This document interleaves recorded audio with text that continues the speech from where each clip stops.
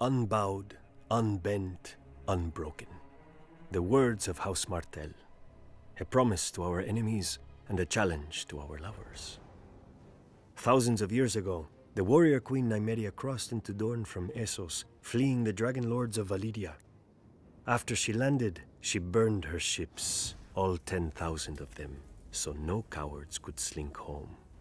What a woman. Dornish in spirit before she ever was in flesh.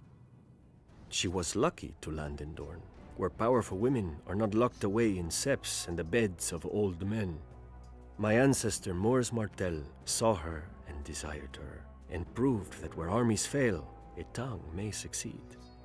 Wedding his strength to hers, his spear to her son, they subdued all his rivals together. After the tradition of her people, House Martell then ruled Dorne as princes, not kings. Unless the eldest child was a daughter, for unlike the rest of Westeros, our loyalty isn't commanded by a cock. We follow a prince or a princess Martell just the same. And we always have. Some people forget that Aegon Targaryen crowned himself lord of 6 kingdoms, not 7.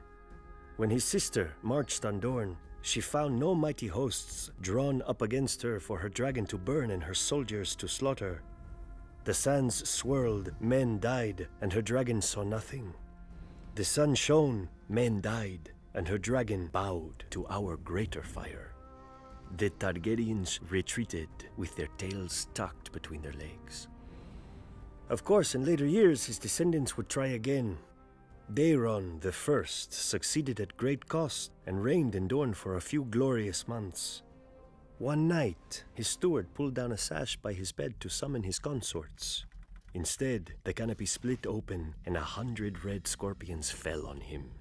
He was a Tyrell. You would think he would be used to getting stung. Within a fortnight, House Martell again ruled a free Dorne. Eventually, after centuries of courtship, House Martell got into bed with the Targaryens. We took King Daeron II and his sister for our own before they could take each other, and 6 kingdoms became 7. Even now, I do not blame my ancestors. One look at those long, silver locks. It is not every day a man gets to ride a dragon. But they soon learned that you can't leap off a dragon at will. My sister Elia, she married Prince Rhaegar Targaryen and became the princess she already was. In Dorne, she walked among vipers, and none would bite her. In King's Landing, she found herself surrounded by lions. When Robert Baratheon rebelled against his rightful king, his future father-in-law, Tywin Lannister, ordered his beast, Gregor Clegane, to rape and murder my sister, along with her helpless children. And men called the Lannisters heroes. Now, Lannisters sit on the Iron Throne, surrounded by the blasted swords of Aegon's broken foes.